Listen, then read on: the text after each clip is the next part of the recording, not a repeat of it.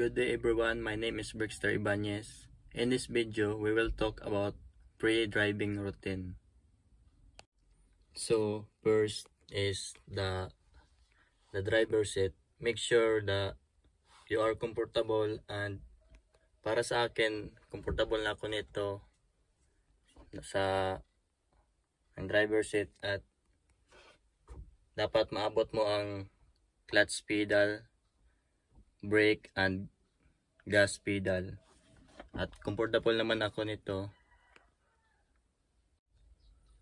So next is steering wheel. So ito na vehicle is truck, hindi siya kotse, kaya hindi siya ma-adjust, at pero comfortable naman ako nito. And then next is the seat belt. Make sure the seat belt is always functioning and good condition para mahigpit siya. And then next is the side mirror. Dapat makita natin ang right and left. At dapat